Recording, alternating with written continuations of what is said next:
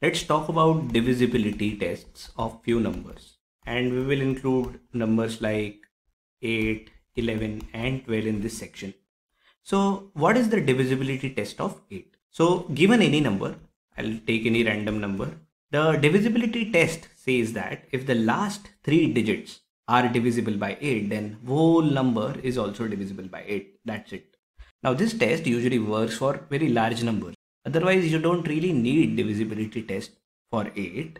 So if I just test out whether 732 is divisible by 8, so I find that there is a remainder 4 and it's not completely divisible by 8, and that's why 25,732 is not divisible by 8. What about 3,59,120?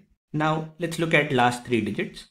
So last 3 digits are completely divisible by 8, and that's why this particular number is divisible by 8. That's about it. Now what about 12? Now remember, 12 is the multiplication of 4 and 3. So if a given number is divisible by 4 and also divisible by 3, then any given number should be divisible by 12. What is the divisibility test of 4? Last 2 digits should be divisible by 4.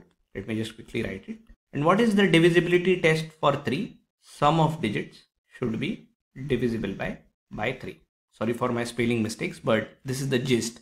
So both these tests should be followed in order for a number to be divisible by 12. So let's take an example.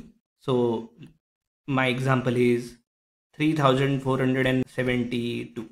In this case, last 2 digits are 72, and we definitely know that 72 is divisible by 4 since 18 4s are 72, and also the sum of digits is 3 plus 4 plus 7 plus 2 is 7 plus 9 and is 16, but 16 is not divisible by 3. So even though this number is divisible by 4, it's not divisible by 3, and therefore this number is not divisible by 12.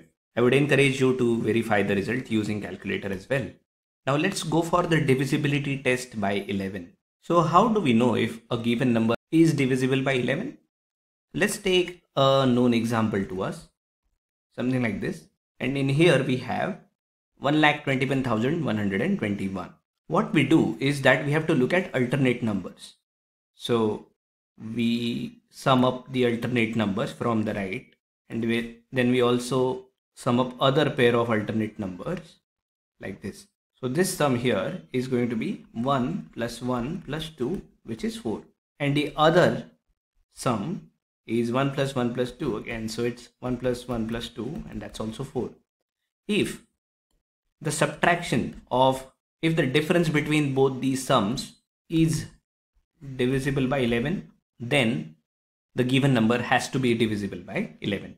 And this is the test. The given number is indeed, in this case, is divisible by 11 because you can divide 0 by 11 and you don't have a remainder because the answer is 0. In fact, in this case, I knew that 1,21,121 was indeed divisible by 11. Let's take an example that we already know. Let's take 132. In this case as well, the alternate digit sum is 2 plus 1, 3. And the other pair of alternate numbers only includes 3.